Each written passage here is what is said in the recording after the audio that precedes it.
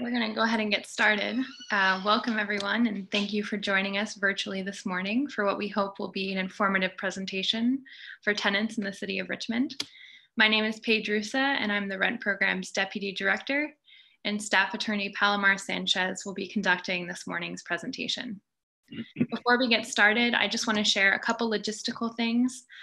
Please note that this presentation has been posted on the website at richmondrent.org/workshops for your reference. And please also note that this presentation is being recorded, and we hope that the recording will be posted on our workshop page as well. If you have questions on a particular topic discussed today, we ask that you type your questions into the Q&A function on the bottom of your screen, and we will address questions at the end. So without further ado, I would now like to introduce Palomar Sanchez. Good morning, everybody, and thank you for joining us today. Paige, can we get the full screen view? There we go. All right. So this morning is the rights and responsibilities for Richmond tenants. My name, as Paige said, is Palomar Sanchez. I'm one of the staff attorneys at the Richmond Rent Program. I'm also the Public Information Unit Supervisor. We can go ahead and get to the next slide, please. All right, the first thing I wanted to give and provide is a community update. Clearly during this pandemic, there's been a lot of orders and rule changes and things like that. So I just wanted to discuss those really quick. The Director of Emergency Services for Richmond issued an order, Resolution 2020, effective March 17, 2020, during the period of a local emergency in response to COVID-19. On April 27, 2020, the Richmond City Council passed a supplemental order, Resolution 3420, and again on May 29, 2020, Resolution 4620, which states that no landlord may terminate a residential or commercial tenancy for non-payment of rent.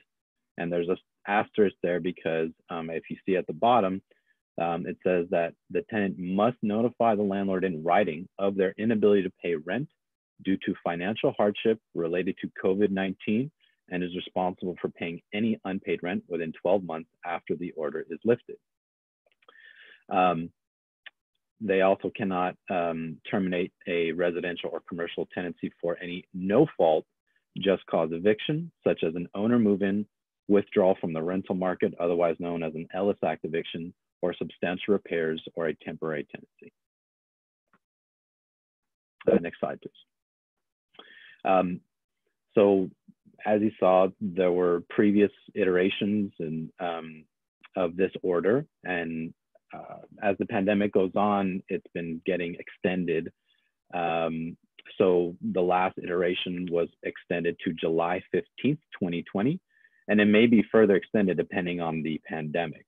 The order also prohibits any residential rent increases for any rent-controlled properties through July 15th. Exceptions to the rent increase prohibition, so there are properties that can still receive rent increases. And so those exceptions include properties such as single-family homes, condominiums, newly construction, so anything that was built after February of 1995, and any other property whose rent cannot be regulated pursuant to state or federal law. Landlords may also not charge any late fees right now, and they cannot require any documentation to provide financial hardship. The first iteration of the order actually did say documentation had to be provided, but then they changed that. So no longer can a landlord require documentation. All that is required is the notice. For the most up-to-date information, you can see our website at www.richmondrent.org, and that also has a template letter for any tenant who wishes to seek some assistance informing their landlord. They can use our template as a basis. Next slide, please.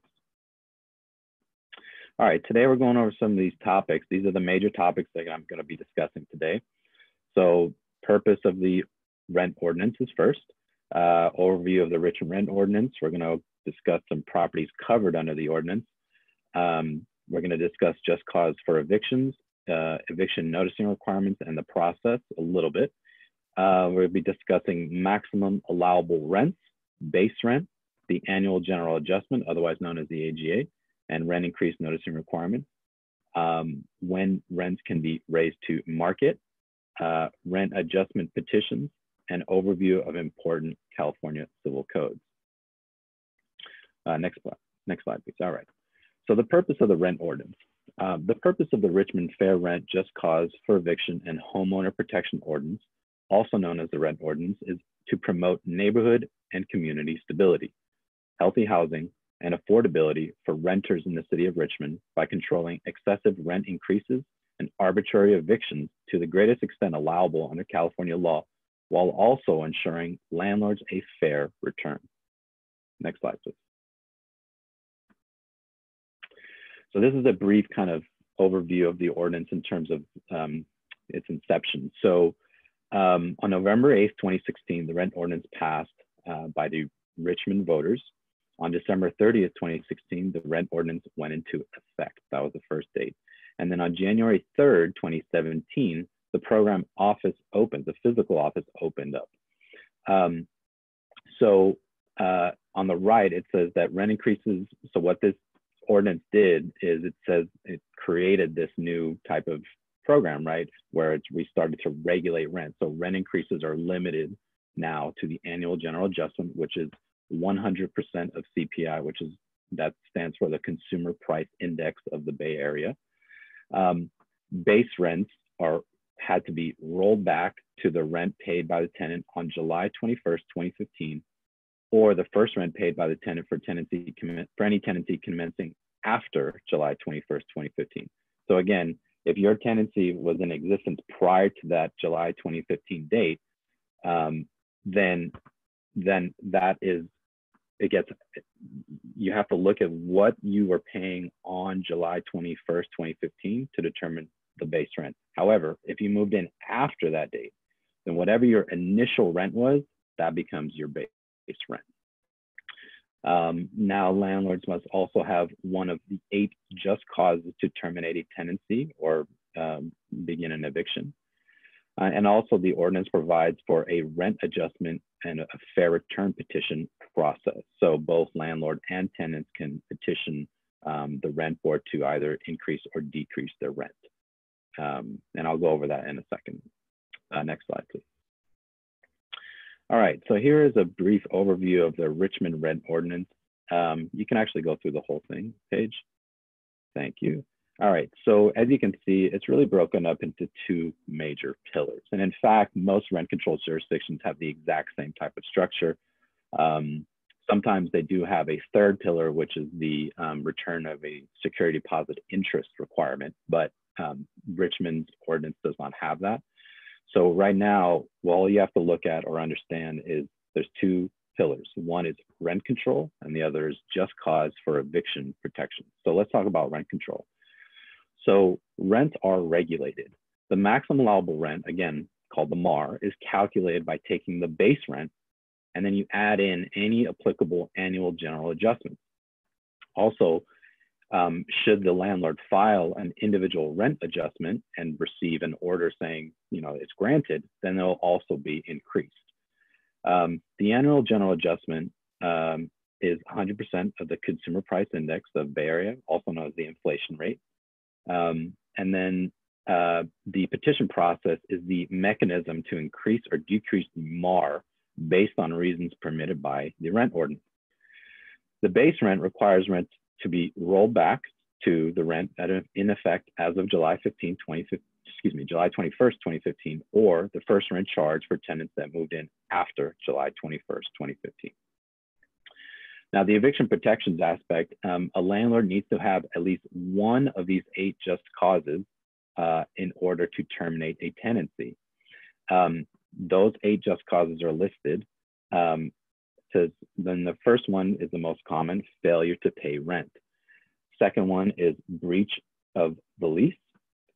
Third one is nuisance. Nuisance is considered a catch-all. It can vary in terms of what that means. It can be destruction of property. It can be, bothering other tenants. It could be loud parties. It can be all kinds of stuff. Number 4 is failure to give access to the landlord when they had a lawful right to do so. Number 5 is to temporarily vacate a tenant in order to undertake substantial repairs. Now remember, that's a temporary eviction. You cannot evict a tenant permanently in order to take those repairs. Number 6 is an owner move-in or an owner relative move-in. So that's when I'm the owner and I want to move into the unit to live there as my principal place of residence, or I want, say, my son to live there as his principal place of residence. And there are various restrictions and requirements for that particular one, as well as a relocation fee owed to the tenants who get displaced. The next one is the withdrawal from the rental market, which is also known as the Ellis Act. And then I can't really see, I think the 8th one is the temporary tenancy. I'm sorry, my screen is not showing it that much. But yeah, so that's in the case of a single family home where a landlord previously lived in the unit, but says to a tenant, sure, you can live here for up to 12 months, but after those 12 months, you have to vacate. That's a very specific type of eviction. All right, next slide, please. All right, so which properties are covered by the rent ordinance? So the first one is fully covered. So these are completely fully controlled rental units. That means that those tenancies receive not only rent regulation or rent control, but also just cause for eviction protection. So this applies to multi-unit properties built on or before February 1, 1995, most of them at least. So it's kind of odd. Rent control is usually, the ordinances are written in a way that says basically all properties are rent controlled, but there are exceptions. And so the following are the exceptions to that rule. So the next one is partially covered. So partially covered units means that you only receive the just cause protection, not rent control. So that means that the rent is completely unregulated. So that could mean subsidized units, including Section 8 tenancies, properties with one dwelling on one parcel, such as a single family home, condominiums, and any new construction. So things that were built after February 1st, 1995. And by the way, Costa-Hawkins, which is a state law, requires that the units be permitted with a certificate of occupancy in order to get that date.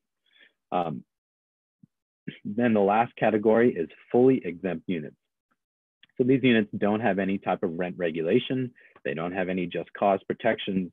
It's kind of as if they're not even in Richmond. They're in some other place where there's just no rent control. So some of these are examples are landlord and tenant, where the landlord and tenant share a kitchen or a bath.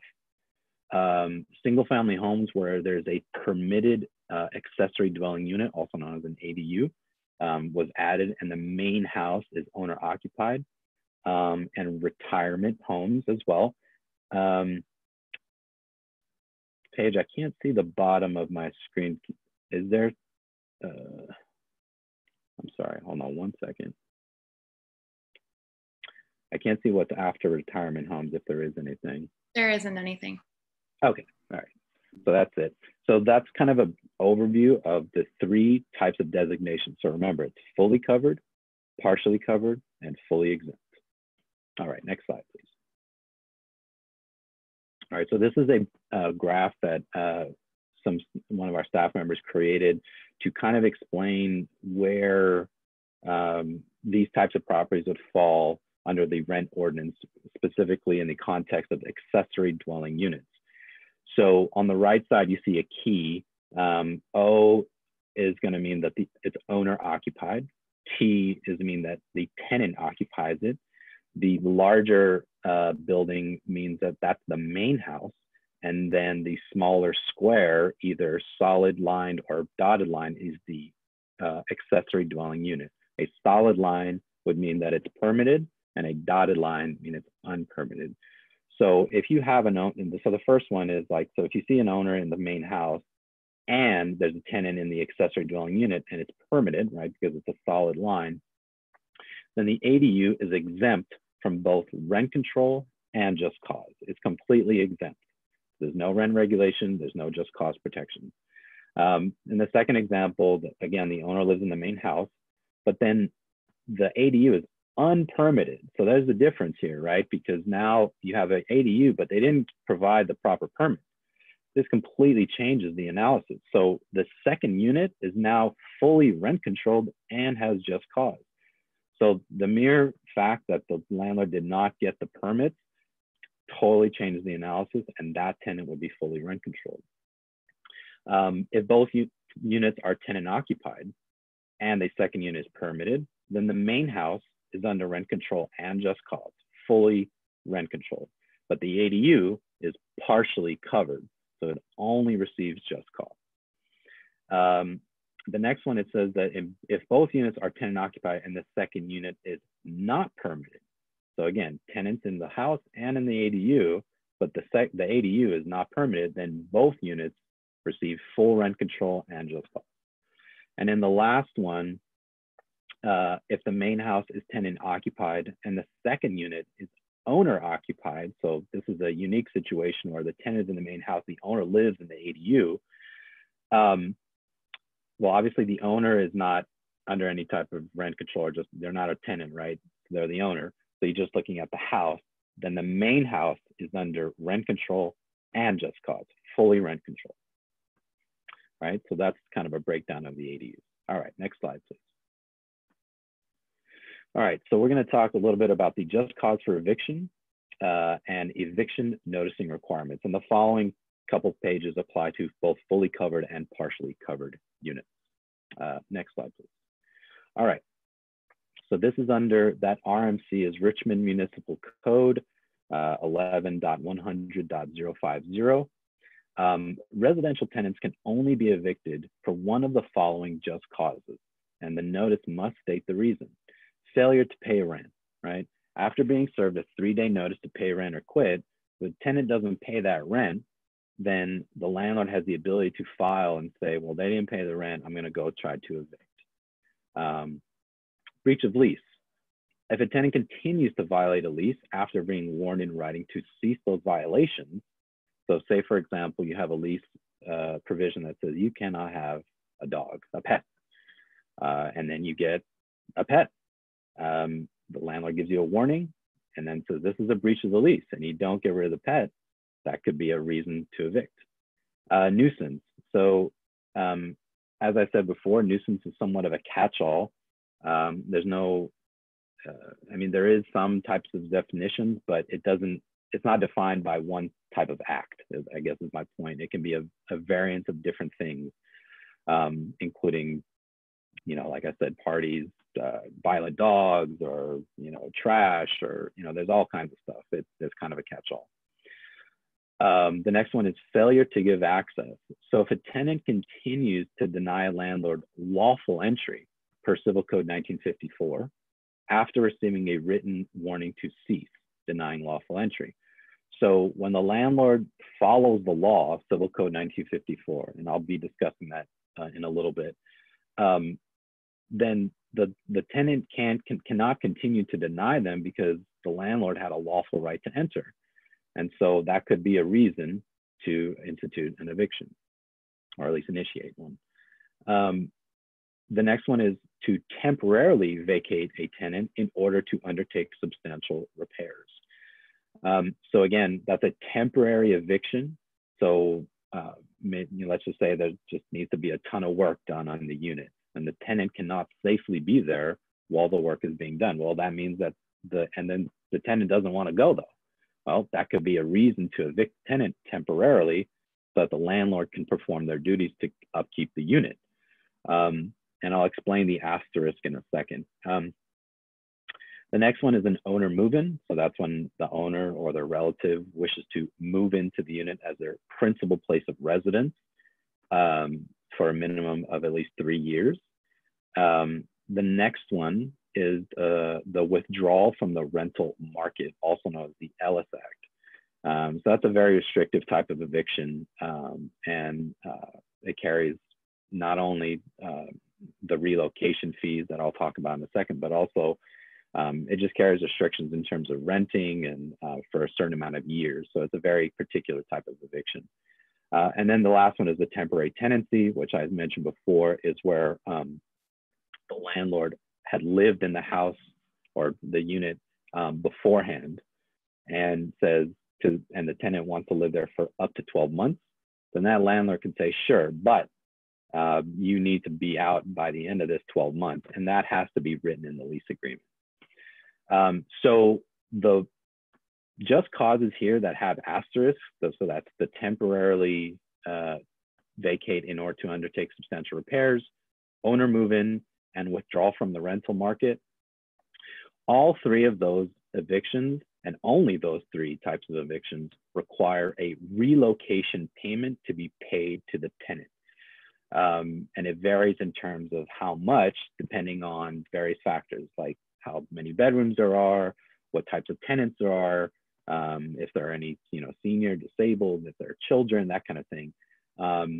And that's all outlined by the relocation ordinance that was established by the City Council, and that's under Richmond Municipal Code 11.102. And if you ever receive a notice of termination of tenancy for any of these reasons, it's highly recommended that you contact the rent program at 510-234-7368. All right. Okay. So these are the written warning notice requirements. So this is in the instance where these are specific evictions. So this type of notice must be served prior to a notice of termination of tenancy if the just cause for eviction is either breach of lease, nuisance, failure to give access. That's it. This is the only ones where you have to give that warning letter to the tenant first to say, hey, this is a problem, you need to kind of fix it or else. So there are some rules about this.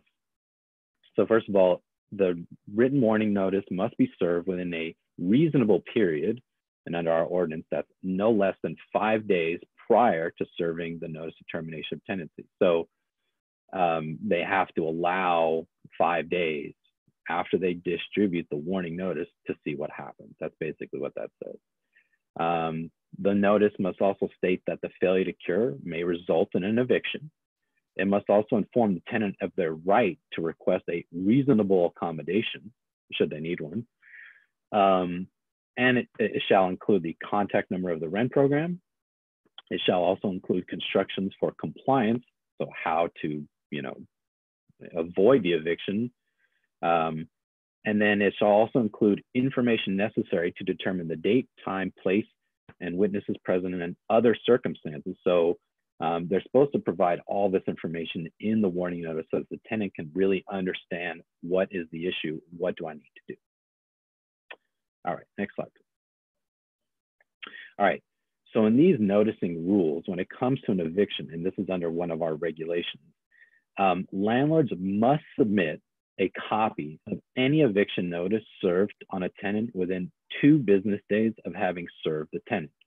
So again, they have to serve it to you, to the tenant, within 2 business days of you receiving it.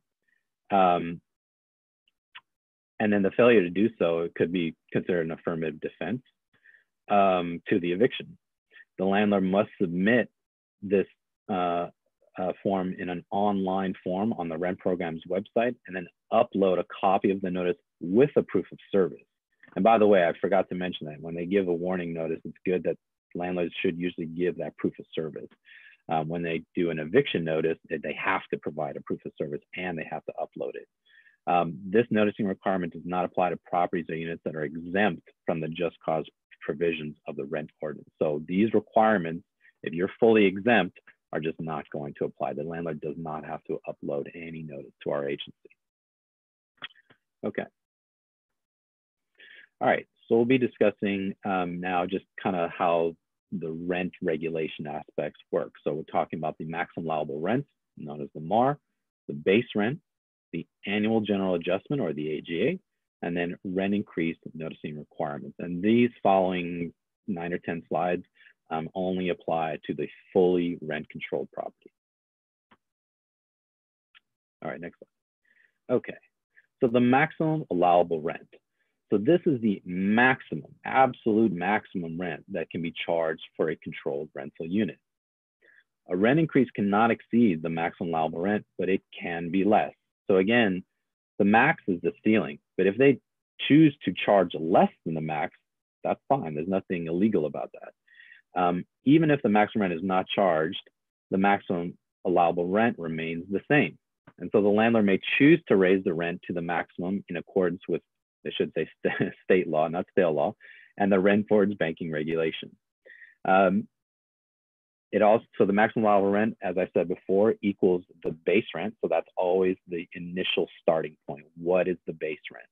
Then you look at how many applicable annual general adjustments can be applied, and if there are any petitions that have been approved through the petition process. You add all these up, and that gives you the maximum allowable rent. All right, so part of the ordinance, there was this creation of the base rent, and in order to do that, rent needed to be rolled back. So under the ordinance, rents are required to be rolled back to the rent in effect on July 21st, 2015, or the rent in effect on the first date that the rent was charged after July 21st, 2015. So if you look below, there's this example, right? And you start on the left. So in September of 2014, this tenancy began, and let's just say the rent was $1,000. On July 21st, 2015, the tenant was paying $1,000, so that's the base rent. In December of 2015, the rent was raised to $1,100. Now remember, all this time, this is not, the rent ordinance was not in effect yet, so there's nothing wrong with what they were doing. But on December 30th, 2016, the rent ordinance goes into effect, it becomes law. And so on that date, the rent is supposed to be rolled back to $1,000. Because remember, on July 21st, if you look on that pink box, 2015, the tenant was paying $1,000. So it's irrelevant that the landlord raised the rent after that, because when the rent ordinance came into effect, the landlord had to roll it back to the $1,000 because that was what the tenant was paying on July 21st, 2015. And then in February 2017, after the proper notice, the landlord increased the rent allowed by the 2016 AGA. All right, next slide. All right, so this is another example of how the maximum allowable rent would work. So again, using the $1,000 initial base rent. So on the left side, you see there's $1,000, that's the starting point. Rent in effect, July 21st, 2015. On December 30th, 2016, and then you can see the subsequent dates after that, the rent was raised per the AGA every year. They raised it by 3%, raised the rent to $1,030, then 3.4%. So you add 3.4% on the $1,030, you get $1,065 and 2 cents. And then it keeps going up 3.6% to $1,103.36. And then the last one for the AGA of 2019 was 3.5%. So it gets raised to $1,141.98. And by the way, the note on the bottom says that AGA rent increases are not automatic, right? Rent increases may only take effect if a tenancy began prior to September 1 of the previous year and after a proper 30-day notice has been filed with the rent board. So again, the AGA will, it will potentially increase the MAR. However, it's up to the landlord as to when and if they issue a rent increase notice, because your rent cannot go up unless the landlord provides proper written notice. Okay, next slide, please. All right, so these are all of the annual general adjustments for the last several years. So the first one in 2016 was 3%. The second one in 2017 was 3.4%. The 2018 AGA was 3.6%. The 2019 AGA was 3.5%. And then the newest AGA, which was just released, but will become effective as of September 1st, is 2.9%. So those are all the AGAs over the years. Now it says at the bottom, a landlord must give the tenant proper notice of a rent increase per California Civil Code 827. Again, that's state law. So they have to provide at least 30 days notice for any rent increase up to 10%. If the landlord wants to increase it beyond 10%, it's a 90-day notice, 90, under that same civil code. Yeah, so again, the 2.9%, even though the numbers are out, landlords cannot take effect of those numbers until September 1st, the 2.9% until September 1st. All right, next slide, please. So this is the AGA again. So what is the AGA and how is it calculated? So it's the annual allowable cost of living increase based on 100% of the consumer price index of the Bay Area, which is the inflation rate. And these, by the way, are produced by the Bureau of Labor Statistics. So it's a federal regulations that produce these numbers. When can the first AGA be taken after the new tenancy starts? So it must be one full calendar year must expire after September 1st of each year. So it's full year after September 1st. When during the year can the AGA be taken? The AGA can be taken on September 1st of each year after proper legal notice. So again, they have to provide that notice no matter what. Can landlords bank AGA increases? So let's just say a landlord didn't implement the AGAs over the years, and now the MAR has gone up, but the tenant's rent has not. So, and then all of a sudden the landlord's like, oh, all these AGAs, can I do them all at once? Well, not really. They can catch up, right? They can bank them, but there's a limit. So yes, you can bank previously unapplied AGAs, but there's a limit of 5% of previously deferred AGAs can be recovered each year, plus the current year's AGA. So that means, for example, if you take this year's, which is still 3.5%, and you add 5% to that, that's 8.5%. So in max, even if the landlord had all those AGAs before, which goes well beyond 8.5%, for this year, they can only add on 8.5% max. The rest of the AGAs that were unapplied, they'll have to wait till next year to apply. For information on banking, you can look at Regulation 602, and that's on our website as well. All right. So what are the requirements for taking an AGA rent increase? Well, there's two parts to this. There's noticing requirements, and there's the administrative requirements as well.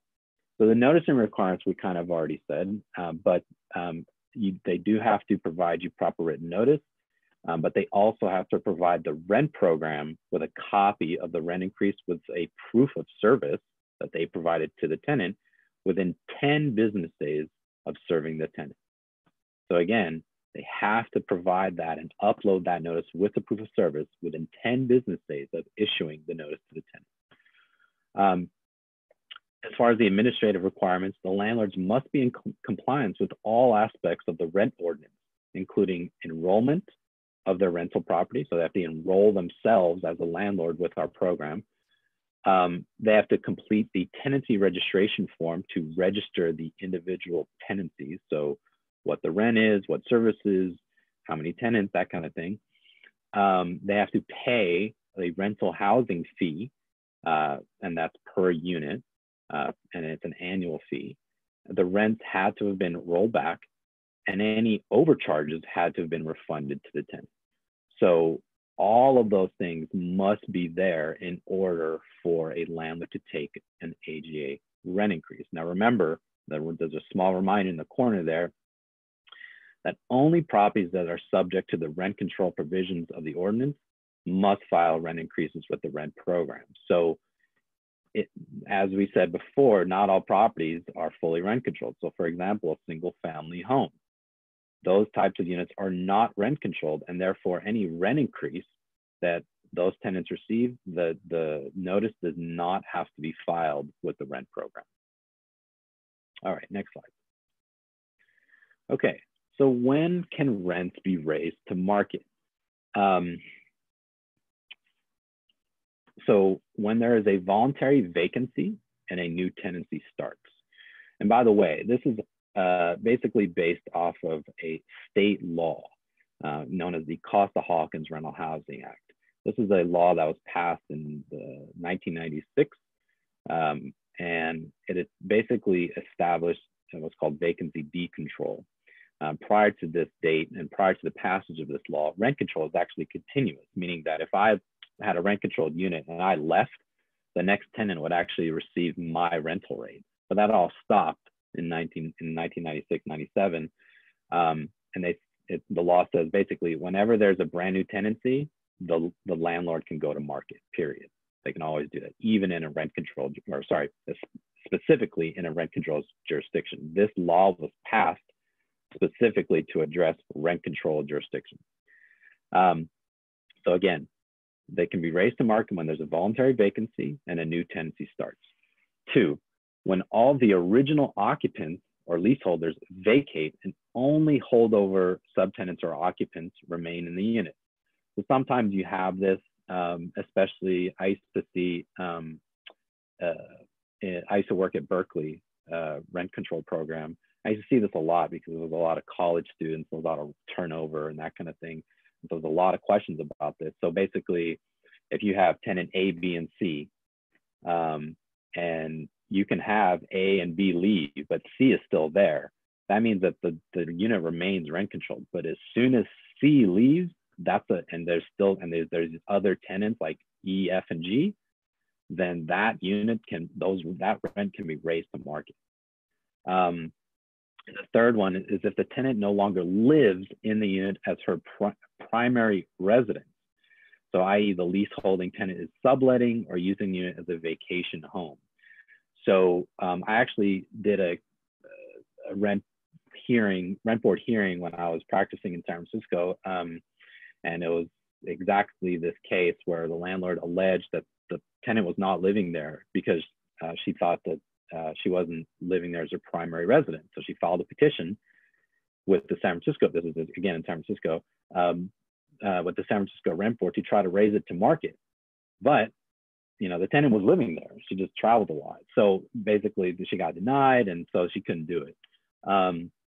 But again, there are situations where a tenant doesn't live there, they just keep it renting, but that's not their primary residence. And in that situation, the landlord can raise the rent to market. Okay, so this is kind of what I was talking about a little bit earlier. So what is vacancy decontrol and recontrol? Whoops. Here in the example, a tenancy starts. So in March 15th, landlord tenant contract for $1,000 rent, garbage, water, and parking included. Okay, so again, this is March 2015. The rent increases by 3% to $1,030, and then in 2017, the rent increases by 3.4% to $1,065.02. Now, in the next part, the new tenancy starts, or all the original occupants have vacated. So basically, they're all gone. All those tenants are gone. And then in 2018, the landlord resets the rent to $1,450 in contracts with a new tenant where parking is not included. So basically, this is just simply to illustrate that when they start a new tenancy, the landlord can not only reset the rent, but also reset any services or basically anything with the contract, as long as the landlord and the tenant agree. They are not bound by the rent or anything that was provided to the previous tenant. It's just like hitting the reset button. So it's just a start, fresh start, clean start, new. And the landlord can choose, and then the tenant can decide if they want to engage in that tenancy. And then, so again, so the rent was controlled, but then when in 2018, the landlord reset the rent, it was decontrolled. And they chose a new rent, so that's now $1,450. But again, once that new rent is chosen, now it's controlled. So now the landlord is set under the 1450 and all the AGAs based on that 1450. Okay, next slide, please. All right, rent adjustment petitions. So we're going to discuss both tenant and landlord petitions. So these are the examples of the reasons why a tenant can file for a petition. So the first one is a petition for excessive rent due to failure on behalf of the landlord to roll back the rent, or for just simply charging rent above the maximum allowable rent. So this is a straightforward overcharge. So the landlord just didn't roll it back, or they just increased the rent well beyond what was the allowable legal limit. A tenant can file a petition to challenge that and get that money back if that is in fact true. If they were illegally overcharging, then the tenant is owed that money back. And moving forward, they cannot continue to charge that excessive rent. Again, assuming that the tenant wins in the petition. The next one is a petition to reduce the rent due to a decrease in space, services, or habitability. So this is a very common one as well. A lot of times tenants will file petitions because, you know, in their opinion, the landlord has failed to provide them habitable unit. You know, there could be all kinds of problems. There could be rats and mold and no heat or no water or whatever. I mean, there's all kinds of stuff that can happen. And in that case, the tenant could file a petition to say, well, you know, I deserve to have a habitable space. And we'll talk about the implied warranty of habitability in a little bit. And therefore, I'm actually overpaid you, so you owe me some money back.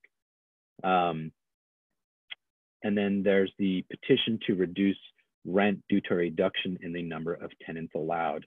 So this is an interesting one. So basically, if a landlord allows the tenant to have, you know, let's say they start out with 4 tenants, but then 2 of the tenants, you know, they leave, but then the tenants are like, all right, well, we want to get, you know, back to 4. But the landlord says, no, I don't want you to do that. Well, that means then tenants could then file a petition to reduce the rent by the percentage of tenants that were not allowed to come back in. So in this case, so if you start with 4 and the landlord says, no, you can't get, you know, and 2 leave and you can't get to, you know, go back to 4, that means that 50% of the tenants are now gone. So that means the petition could say, I'm asking for a 50% rent reduction because the landlord is not allowing me to get back to that 4 tenant number. Important petition facts. So 1, the landlord always has a right to object, right? This is a process, so not automatic.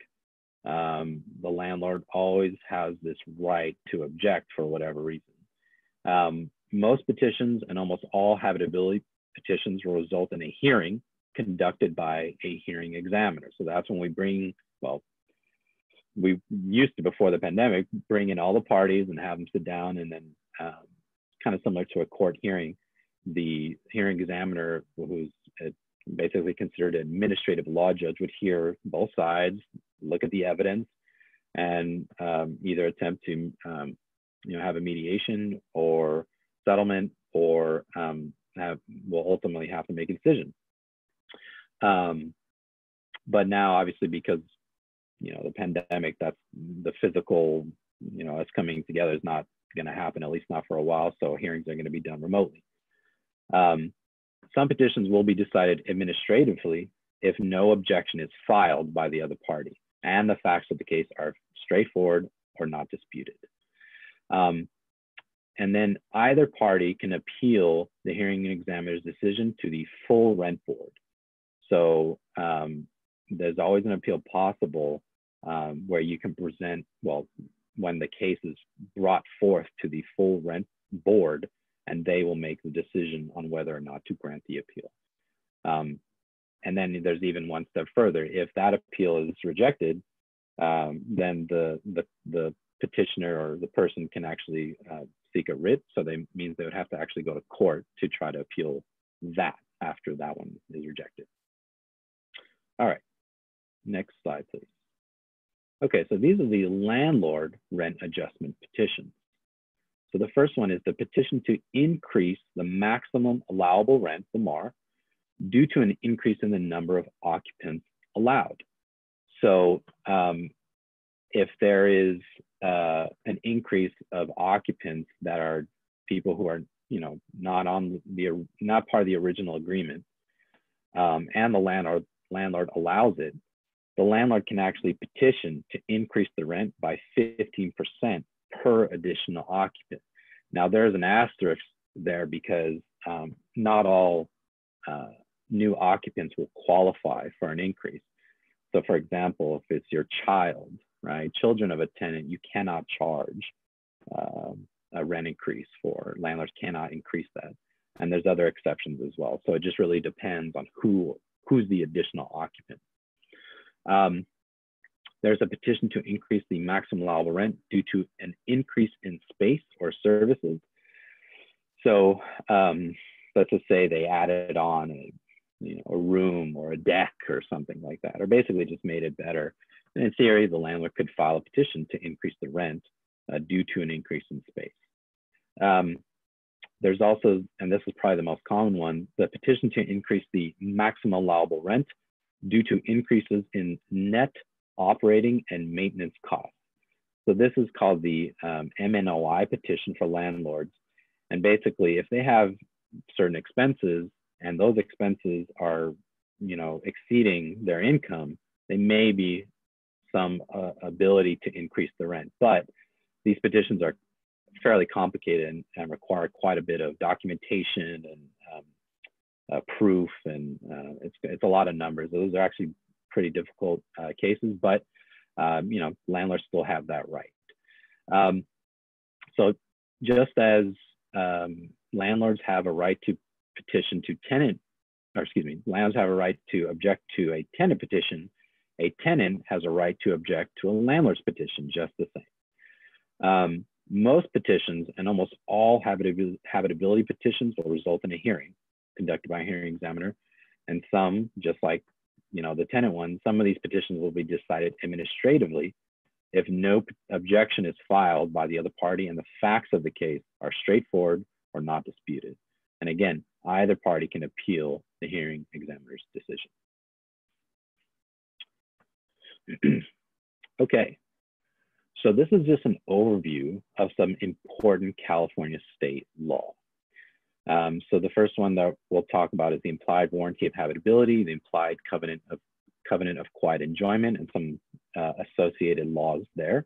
We'll talk about security deposit law, which is Civil Code 1950.5, the landlord entry law, Civil Code 1954, proper notice for terminating tenancies, which is Civil Code 1946 and 1946.1, the rent increase notice law, which is Civil Code 827, and the lease breaking law, which is Civil Code 1951.2. And I also added on some additional codes, which I'll discuss at the end. Okay, next slide. All right, so this is a bit wordy, but I wanted to be honest, it's as short as I could get it. So the implied warranty of habitability, implied covenant of quiet enjoyment. So these are both implied by law. So meaning that in every California residential lease, even if it's not stated anywhere in the lease, it is implied by law to be a part of your lease. So the first one is the implied warranty of habitability. This is a legal theory which has been developed and defined through various court cases. The California Supreme Court has expressed that the implied warranty of habitability exists in all residential rental agreements. And there's a court case there that that's cited from. This means that it is the landlord's duty and promise to provide tenants with safe and sanitary housing as defined in Civil Code 1941.1 and Health and Safety Code 17920.3 in exchange for collecting rent. So they are promising this. They are saying, we promise to provide you a habitable unit and to comply with these codes. Similarly, implied in every California residential lease is an implied covenant of quiet enjoyment, or otherwise known as quiet possession. guaranteeing that tenants will be able to peacefully enjoy their homes. And this is under California Civil Code 1927. This quiet possession includes two requirements. First, the landlord may not take an action that substantially interferes with tenants' lawful use of their home. Second, the landlord must take action to provide a tenant with a quiet enjoyment or quiet possession of the tenant's home if the landlord is aware that the tenant's lawful use of the property is jeopardized. So this last one, it says that the landlord must take action. That's a kind of a general word, right? I mean, action doesn't mean that they have to, do everything under the sun. So this comes up quite a bit. So for example, I get a lot of calls like multi-unit properties, and there's a noise issue, right? One tenant's quiet, and the other one's like they're living below someone with kids, for example.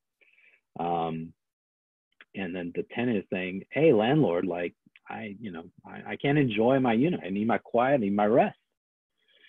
Now the action that the landlord could take is, it's somewhat limited. The fact of the matter is that, people are people and they're going to make some noise. And so there's always this kind of balancing act that they have to determine. It's like, well, how bad is it?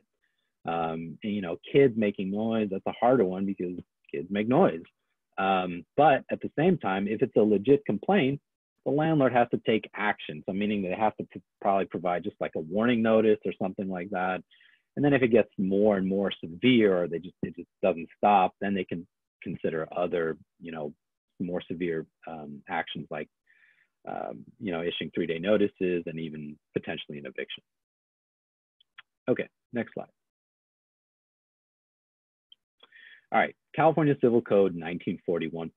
This is quite a lot of stuff. But basically, like I said, the landlord must provide a property that is in habitable condition and fit to live in for humans, right? We need certain things to live. And landlords must repair problems that make the property uninhabitable, except for problems caused by the tenant or their guests, children, or pets. In order for the property to be habitable, it must have all of the following. So it says, effective waterproofing, weather protection of roof and exterior walls. So weather protection usually means like outside paint, including unbroken windows and doors. Then there's plumbing facilities, gas facilities, heating facilities, electrical systems, trash, it kind of goes on. And so you can read that for yourself, but basically these are some of the minimum standards that is codified in state law that says this is what is required for human habitation. All right, next slide, please. All right, again, this is a fairly voluminous law that I couldn't put all of the law in this slide, but you can always look it up. So again, any building or portion thereof, including any dwelling unit, guest room, or suite of rooms, or the premises on which the same is located, in which there exists any of the following listed conditions to an extent that endangers the life, limb, health, property, safety, or welfare of the public, or the occupants thereof, shall be deemed and hereby is declared to be a substandard building. So this one gets a bit more specific. Again, I didn't put in all of the law. It actually goes on for a few pages, but talks about lack of hot, cold running water, lack of adequate heating, dampness in habitable rooms, visible mold growth, right? General dilapidation. So it gets more specific. And even says, inadequate sanitation shall include but not limited to the following, all this stuff. And so basically there is quite a lot that this covers, but it also says, like general dilapidation, improper maintenance. I mean, these are catch-alls. These are things that may, depending on the facts of what is the problem, what's the issue, there may be a violation here. And therefore there may be a violation of the implied warranty of habitability. And therefore a tenant could, in theory, file a petition for a failure on the part of the landlord to fix or remedy these issues. All right, next slide, please. All right, similarly to landlord responsibilities, this civil code actually talks about what the tenant's responsibilities are. So there is a law that says this. So it says that a tenant must take reasonable care of the rented property in common areas, such as hallways. This means that the tenant must keep those areas in good condition. The tenant must also repair all damage that he or she causes or that is caused by a tenant's guests, children, or pets.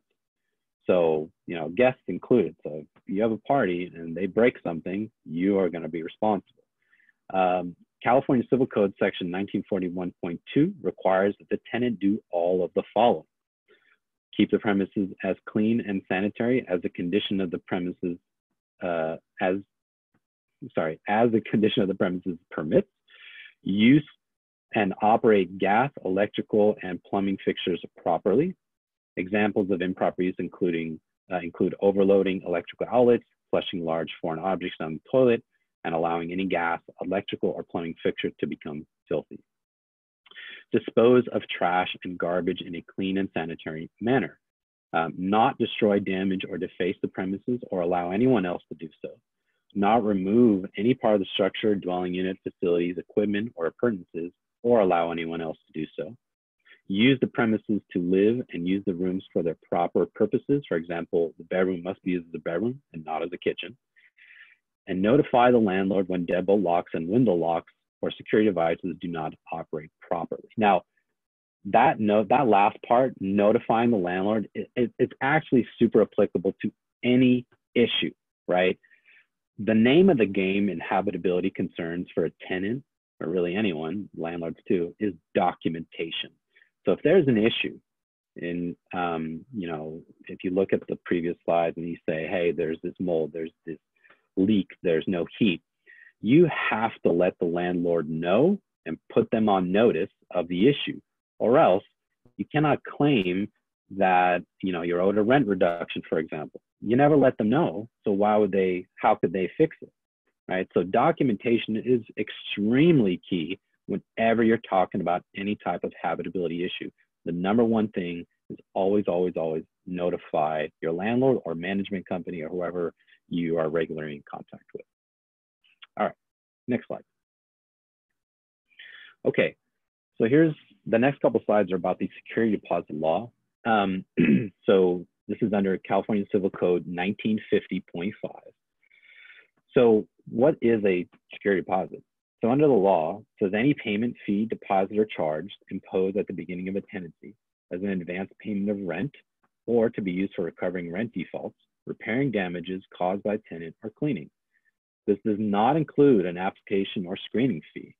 The first month's rent isn't considered a security deposit, but money paid in excess of the first month's rent, including what is called last month's rent, is considered part of the deposit. So if the landlord says, I want for you to move in here, I want first month's rent, I want a security deposit, and I want last month's rent. Well, the last two are added together are actually the deposit. So whenever they say security deposit, last month's rent, you add those two together. That's your security deposit. How much can a landlord collect for a security deposit? So again, this is under the state law. A security deposit may not exceed 2 times the monthly rent for an unfurnished unit or 3 times the monthly rent for a furnished unit. So again, they cannot charge more than twice the rent for a deposit if it's an unfurnished unit, which most are. So what can a landlord deduct from the security deposit? So a landlord can deduct for a few specific reasons. It's not just anything they want. So they may deduct from a tenant security deposit only the amount that is reasonably necessary to, 1, cover any rent default. So if there's any unpaid rent, they can deduct from that for that.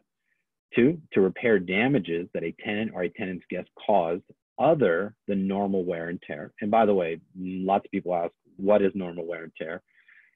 Unfortunately, the law doesn't give a definition, but it's been pretty much agreed that the definition of wear and tear expands as the length of the tenancy expands. So if you have a 1-year tenancy, your wear and tear is going to be kind of narrowly defined.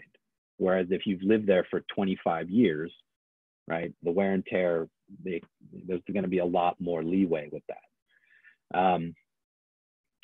They can also deduct to do necessary cleaning to return the unit to the same level of cleanliness as at the beginning of the tenancy.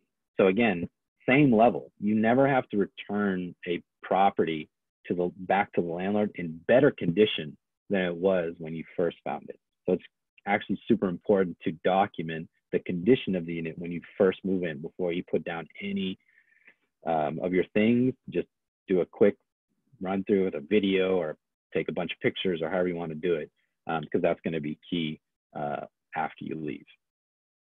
And 4, if allowed by the lease, they can deduct to cover the cost of restoring or replacing personal property, including keys or furniture, excluding ordinary wear and tear. But again, that has to be included in the lease. So landlords are obligated to offer a walkthrough. Remember, that's offer a walkthrough inspection at the end of the tenancy. So tenants have a right to a walkthrough inspection no earlier than 2 weeks prior to the date that they're going to vacate. The landlord must give 48 hours prior written notice of the inspection unless the tenant waives this requirement in writing. So basically, if the landlord and the tenant talk and they're just like, yeah, why don't you come by on a Tuesday at 2 o'clock, then no notice is really required. The purpose of the inspection is to identify needed cleaning for the tenant to perform before moving out so as to avoid deductions from the deposit. Now, immediately after the inspection, the landlord must provide an itemized list of repairs and cleaning that needs to be done to avoid authorized deductions. Now, the landlord may still deduct for cleaning or repairs that were not identified during the inspection because they were concealed by the tenant's belongings. So, they could change, but it helps to do the walkthrough because then you're both kind of on the same page as what needs to be done. All right, next slide, please. Okay, so when does the security deposit have to be returned to the tenant? Well, the law says that within 21 days after the tenants leave the unit, the landlord must, 1, furnish the tenant with a written statement itemizing the amount of and purpose for any deductions from the security deposit. They have to kind of list it out. 2, they have to return any remaining portion of the deposit to the tenant. And where several roommates live together and have paid a deposit together, the landlord is not required to return the deposit until the unit is returned to the landlord vacant. So, tenants A, B, and C have a unit together, and then A and B leave. The landlord is not under obligation to return the deposit to A and B yet because C has not left. So it's not until it's all vacant. There's also a requirement to provide an itemized statement of landlord's charges along with the receipt. If more than $125 is deducted from the deposit for cleaning and repairs together, the landlord must attach the itemized statement, copies of documents showing the landlord's charges and costs to clean and repair the unit. So again, no matter what, if they take out $1, they always have to provide that written statement. But if they take out more than $125, they have to also provide the receipts, work orders. Basically, they have to provide the documents to support all of their deductions. The effect of a sale on a deposit. So a landlord who sells a rental property must either, 1, transfer the deposit to the new landlord, or 2, return the deposit to the tenant. They cannot keep it, right? It's your money. It's really the tenant's money. And so they either have to provide it to the new landlord so they can now be the holder of it, and then they would have to follow these laws, or just give it back to the tenant. Now, a tenant's recourse, meaning their options to challenge a landlord if the deposit is not returned within 21 days of vacating, or they do return it within 21 days, but it's, they disagree with the charges, you can actually go to court. So a tenant who does not receive the refund and accounting within 21 days or disputes the amounts claimed by the landlord may sue the landlord for the disputed amount. In small claims court, again, in small claims court, you can only ask for up to $10,000. That's the maximum allowable. You can also allege twice the amount of the deposit for bad faith retention. So this means that there was an unreasonable refusal to return any security. So basically, if the landlord just kept the money, they didn't provide any documentation, they didn't give it back to them in 21 days, that could be an argument to say, well, I think that's bad faith. And then if that happens, actually, if you allege bad faith, you can actually allege two times the damages in addition to the damage that you already suffered from the deposit. So say, for example, your deposit was $1,000 and they kept all $1,000 in bad faith. Under this law, you can actually claim twice the amount of deposits, so that's $2,000 in statutory damages, in addition to the $1,000 that you were never given back. So in total, your claim is now $3,000. But bad faith retention in court does require it. The onus is on the tenant to prove that bad faith, and that's kind of a hard claim to prove. In court, the landlord simply has to prove that the amounts retained were reasonable, or they have to provide some type of explanation as to why they didn't comply with the law. But then it's up to a judge whether or not you get some or all of your deposit back. It's up to them. Okay, next slide, please. Okay, so this is now Civil Code 1954. This is talked about lawful landlord entry. So landlords may only enter to make necessary or agreed repairs, decorations, alterations, or improvements, supply necessary or agreed services, or to exhibit the dwelling to prospective or actual purchasers, mortgagees, tenants, workers, or contractors, or to make an inspection pursuant to section 1950.5, which is the security deposit law we just talked about. So again, those are the only reasons. Landlords cannot create a reason outside of law to enter. Right? Oh, I just want to come in and, take a look, see how you're living. Nope, can't do that. Landlords must give the tenant prior written notice to enter at least 24 hours prior to the entry. Again, every entry, they have to provide at least 24 hours written notice. The landlord does not need to provide written or verbal notice to enter in cases of emergency, right? That's an exception, but in that case, they do have to leave the notice afterwards saying, I had to come in to put out, turn off your water because it was flooding, something like that. The tenant cannot demand that they be there when the landlord enters. This is a common question I get. Can I demand or can I stop the landlord from coming unless I'm there? No. The law doesn't say that. It just says they have to provide proper notice. Now you can be there. You have a choice. If you want to be there, sure. But you can't stop them just because you are not there. Entry must be during normal business hours. There's no clear definition of what that is under the law, but in most cases, everybody generally agrees that it's Monday through Friday, 9 to 5. Some realtors will argue Saturdays because they do a lot of showing, so that could be arguable. But basically, just no nighttime visits. That's basically what it says. The landlord must state the time and date, as well as the purpose of the entry in the notice. So they have to state all this information. And in Richmond, again, it is a just cause to evict a tenant who denies a landlord lawful entry after the tenant has been warned to cease denying lawful access and then continues to do so.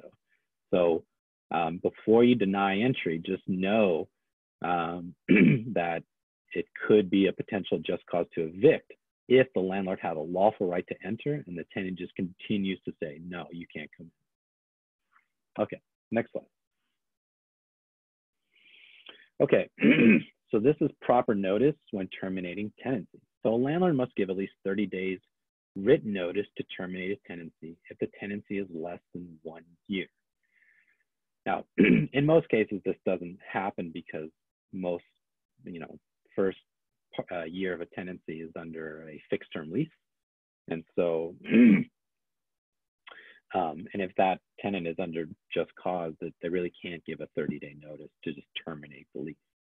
Now, under the same code, a tenant must give a 30-day written notice to vacate or terminate their tenancy, and can give notice on any day of the month once the lease is converted to a month-to-month lease. So a landlord can require more than 30 days if the tenant is on a fixed term lease when they're giving notice to vacate. So they can say, well, I want more than 30 days, but they can't say like, I want 180 days. Most leases, most attorneys agree that 30, 60 days, extensions, that kind of thing on this kind of requirement is probably okay. Once you start getting beyond 90 days notice, it's probably unenforceable, but that's just in my experience. Under Civil Code 1946.1, a landlord must give at least 60 days written notice to terminate a tenancy if the tenancy has lasted 1 year or more. So again, any time there's a tenancy that lasted more than 1 year, if they wanted to terminate that tenancy, and again, they'd have to have a just cause if the unit has just cause protections, but they'd have to give at least 60 days notice. And note, any termination notice served by the city of Richmond, or served in the city of Richmond, must cite one of the permitted just causes for an eviction, unless the rental unit is fully exempt from the rent ordinance. So again, they have to have a just cause, but they still have to provide the proper notice under the law, the state law. Okay. So Civil Code 827, giving proper notice for changes in terms of tenancy, including rent increases. So generally, changes in terms of tenancy require a minimum 30-day written notice. A notice to increase the rent by 10% during any 12-month period or less requires a 30-day written notice. So again, it's 30 days for any increase up to 10%. But a notice to increase the rent by more than 10% during any 12-month period requires a 90-day written notice of rent increases. And this, by the way, just came into effect this year. Before, it was actually 60 days, because as of January 1st, 2020, the rent increase beyond 10% requires a 90-day written notice. Okay. All right. So this is the lease breaking law, Civil Code 1951.2. So if a tenant breaks a lease and they just legitimately break the lease, they are potentially liable for unpaid rent remaining on the lease. And I say potentially because there are requirements on the part of the landlord to charge the tenant that rent. So again, 1951.2 says the landlord can charge for more rent even after they leave if, but it's only if, one, the landlord attempts to mitigate unpaid rent damages by making a reasonable effort to re-rent the unit, and the unit remains without a sitting tenant. So they actually have to, take some steps to try to get it re-rented, put it on Craigslist or whatever website they want and say, hey, this unit is available for rent. And if they do that, and let's say they do that for, 3 weeks, right? And in the 3 weeks, they had no sitting tenant, but then after the 3 weeks, they find a new tenant.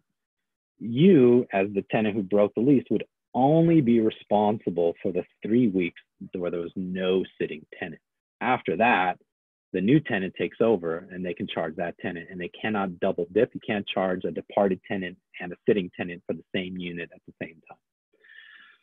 So in other words, if a tenant breaks a lease, the landlord cannot make the tenant pay for the remaining unpaid rent unless the landlord can show that they made a reasonable effort to re-rent and were still unable to find a replacement new tenant. And by the way, it's not, when I say remaining unpaid rent, it's not like if you broke a lease 6 months into your lease and they start advertising, they can't charge you 6 months of rent all at once. It's just incremental. It's the same. It's monthly. So if it goes on for months, and they can continue to charge you. But in most cases, especially out here in the Bay Area, they're going to find a replacement tenant fairly soon. At least that's how it was before the pandemic. Once a new tenant occupies the unit, the previous tenant's liability for rent is over. This last point I want to add in and make sure tenants understood. So landlords are also capable of breaking a lease. I want to make sure that's clear. Tenants are not the only ones, right? The reason is a lease is a contract.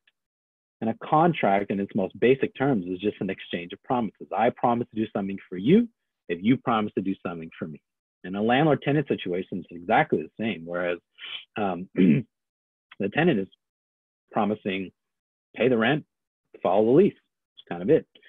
The landlord is promising to provide the rental unit to you and to also provide the implied warranty of habitability and the implied covenant of quiet enjoyment. So when I say the landlords are capable of breaking the lease, if they don't follow the implied warranty of habitability, there's a potential that, you know, they are the ones who actually breach the lease agreement. And therefore the tenant could leave without any further liability. So let's just say for a second that, you know, it's an egregious situation where the habitability conditions of the unit are really bad. There's like mold, there's no heat, and there's rats, and it's just bad. And the tenant has children. And they're like, I can't keep my children, you know, they've been notifying the landlord, I can't keep my children in this unit. It's just unsafe, it's unhealthy, and they leave. The landlord can't say, well, you broke your lease. You know, I mean, I guess they could say that, but the counter argument to that is the tenant could say, actually, you did. You didn't, you know, remedy these problems. I notified you for months or years or however long, and I just had to go. Right? And so in that situation, the landlord was actually the one who broke the lease, not the tenant. All right, next slide. All right, so these are the final additional important codes that I regularly get questions about, and I think they are important. So the first one is California Civil Code 1717.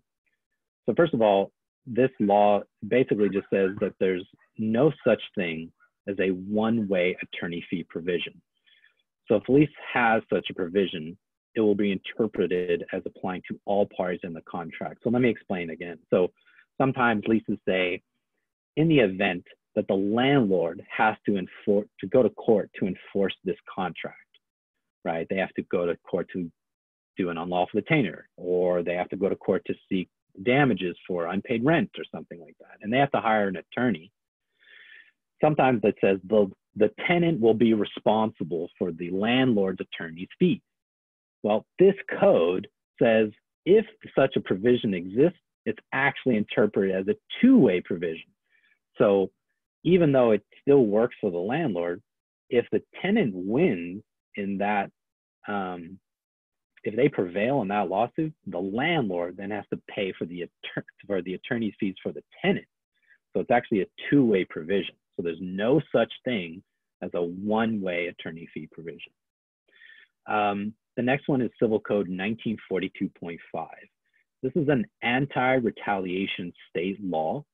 It says that, I mean, you can read it yourself when you look. It's a bit long, so I don't want to include all of it, but it just says that if, you know, any tenant exercises their rights because they like went to like code enforcement or something like that. And then the landlord starts saying, well, what are you doing? And start trying to get them to be evicted or trying to raise their rent or something like that. The tenant can actually use this law and say, well, there's actually, you did this in retaliation for what I did for exercising my rights. There are damages associated with that, and I can charge you attorney fees. Now, that would all have to be administered through court, but it is an important law. And the last one is Civil Code 1947.3. So this basically says that landlords must allow different forms of payment for rent and deposit besides cash or electronic funds transfer. So they cannot tell you, you only can pay me through cash. You can only pay me through electronic funds. They have to allow at least one other form of payment. There's an exception that if the tenant, you know, checks bounced, then it can require like a specific type. But besides that, for most tenants, they have to allow a different form of payment. Okay, that's all. All right, so that's it. Thank you so much for listening to to the presentation, and I believe now we will go into a bit of the Q&A session. Thank you, Palomar. So we're going to get into the questions. Just to remind everyone, if you do have a question, you can type it into the Q&A box, and we're going to walk through the questions in the order that they were received. So Monica, if you could just read those questions in that order, and Palomar and I will take chances. Sounds good. Okay, so the first question we have is, but for single family homes, landlords can raise the rent to market value whenever they want, right?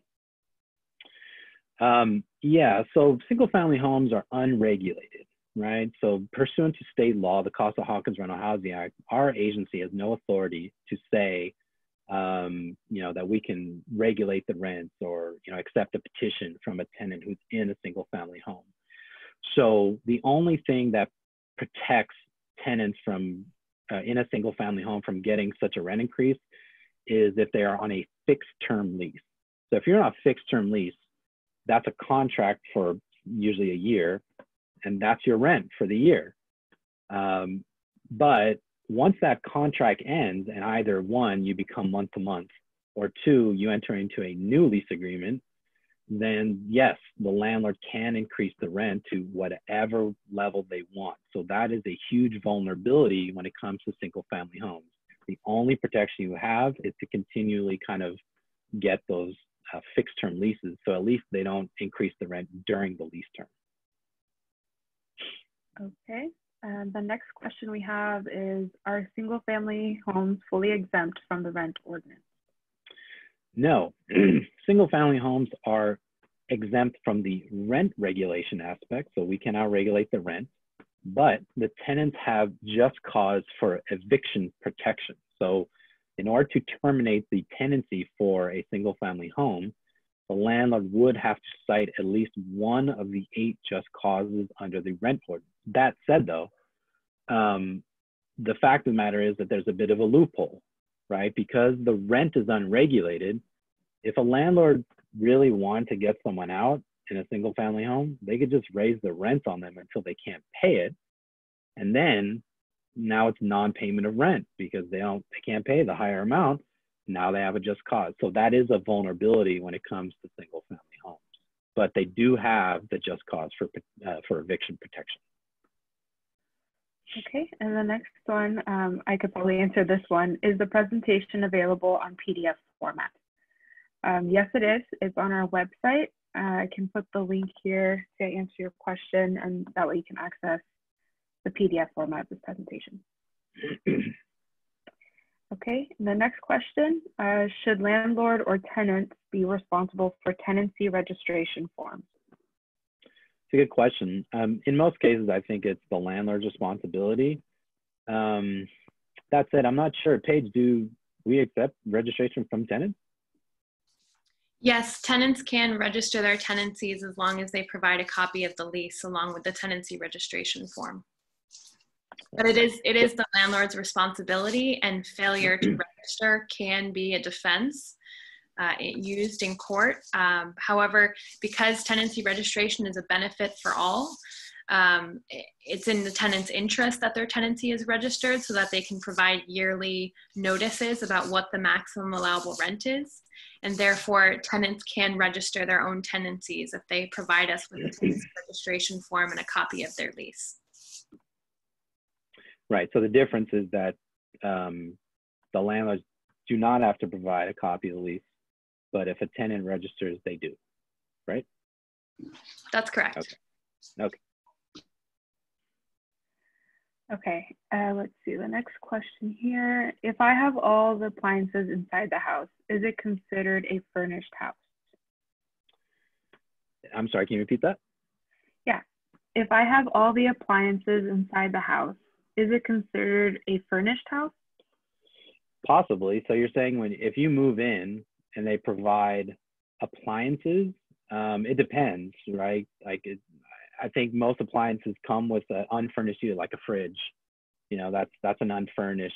But if it comes with like a washer and a dryer, you know, something like that, then it could be considered furnished. If it comes with other things, air conditioning. I don't know. I mean, it just depends on what exactly they're providing. I mean, in most cases though, furnished really means fully furnished, like it comes with everything. Whether or not, I'm guessing this is in reference to like how much they can charge for a security deposit. That's a good question. I really don't know. I think it just depends on the facts and what exactly they're trying to provide you. Okay. Next question. It's a long one. I have a question regarding serving the notice. Does the landlord have to give tenants the written notice in person, which is the first one? And does the landlord have to notify the tenants several methods? How about email, text, U.S. certified mail, a letter posted on the door? Question mark. So personal service is not necessarily required for a rent increase notice. I often tell landlords they can mail it. So you put in the mail and you also nail it. So you put it on their door. That way there's no question that the tenants received the notice. The real issue with notice is, did they get it, right? Were they properly informed of the rent increase?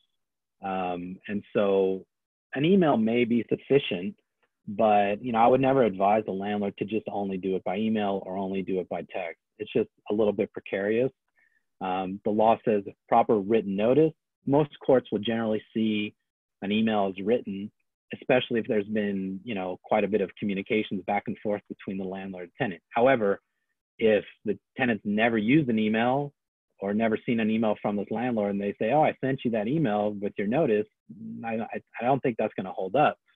So, again, personal service is not required, but at the same time, they need to do, something to make sure that it gets affected. They can do email, text, and put it in the mail or something like that, some combination of those. But one single form on its own may be a bit risky and could be challenged.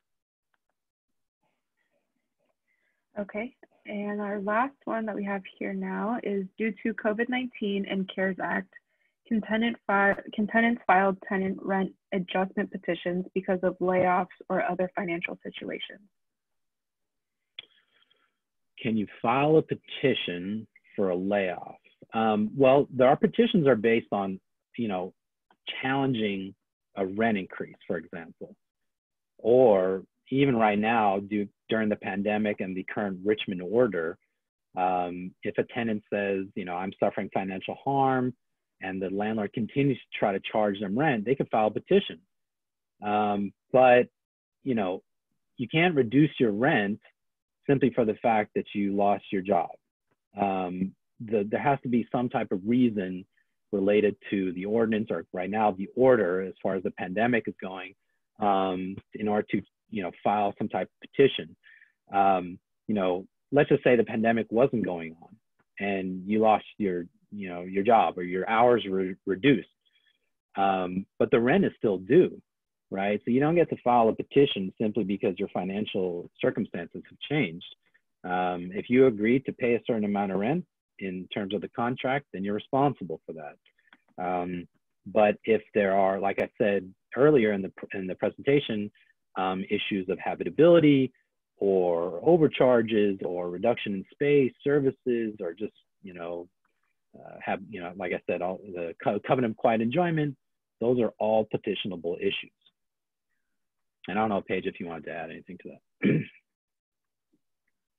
No, Palomar, I think you answered the question adequately. At this time, there's no petition available due to COVID. And one of the reasons for that is because the emergency order was passed by the city council. It was not passed by the rent board. And so we do as much as we can to inform the community about the current emergency order and the protections that it provides, but we are not the agency to enforce it. Okay. This question is, I've had an annual lease for 5+ years on a single family home that is the sole rental property owned by my landlords. This week, after many repeated citations by the Richmond Rent Inspection Program, they finally had severe rodent remediation, proofing done, including replacement of attic insulation that had been destroyed, can they pass on any or all of the costs of that mandated repair to me in the form of rent increase? And this is a single family home. Is that what I heard correctly? Yes. Yeah. Unfortunately, yes, because I mean, they may not say that, right? They may not say, oh, well, we have to do all this work, so we're going to charge you for that. They'll just increase the rent. You know, it's unregulated.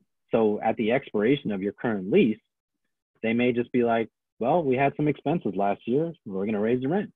And unfortunately, there's nothing to do about that because single family homes are just unregulated. There's nothing to really challenge. Now, that said, I think in theory, you could challenge it in court by saying it's an unreasonable rent increase, right? It's well beyond what your expenses were, or let's just say there was an earlier question about raising a single family home's rent to market.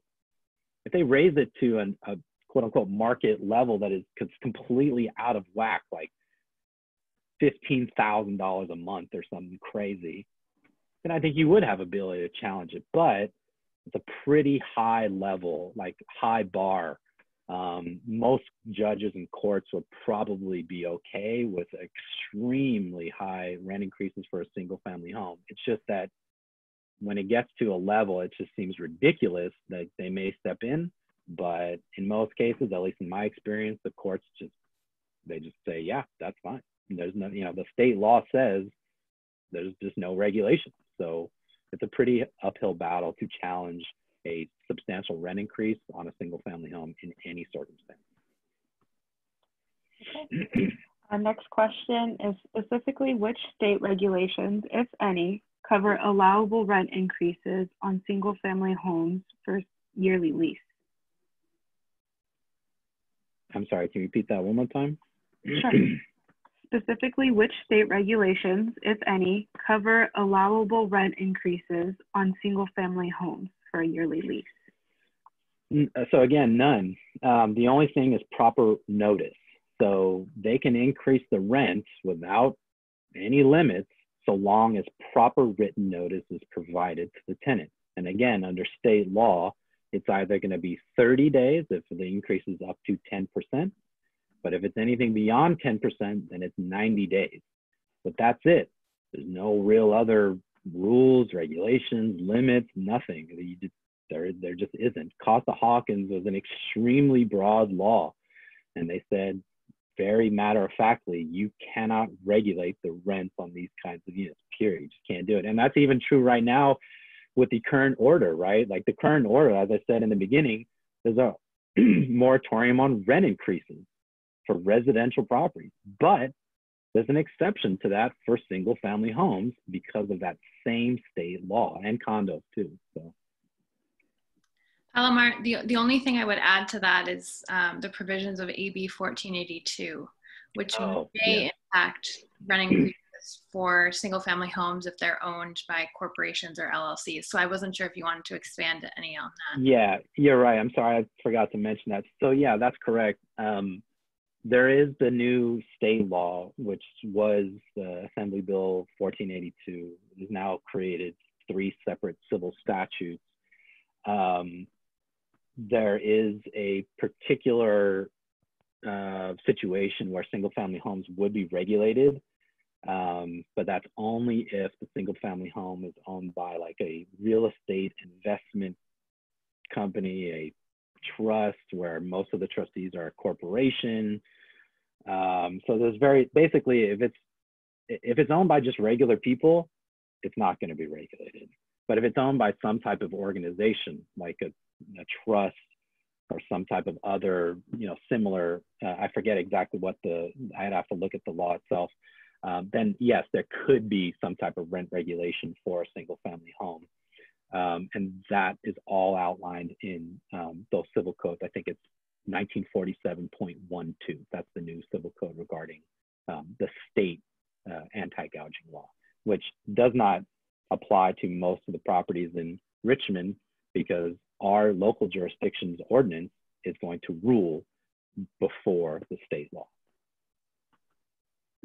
And if there are questions about AB 1482, I would encourage individuals to go to our workshop page. We did a workshop in January about the state anti-gouging law. And so you can review those materials and then contact us if you have any questions. But for specific citations and very detailed information about that state law, you can see our presentation at richmondrent.org/workshops. We also have a fact sheet on AB 1482 available on the website as well. Okay, great. Next question is, if my landlord gives the notification for a rent increase, do I have to reply yes or no? If I don't reply, does it mean I accept the rent increase? So there's no reply required for any type of rent increase notice, because if the landlord has a lawful right to increase the rent to that amount, then it's just a notice. That's it. There's no reply required because it's not required by law. The landlord is simply giving you notice saying, hey, 30 days or 90 days from now, your rent will start to be this amount on this date.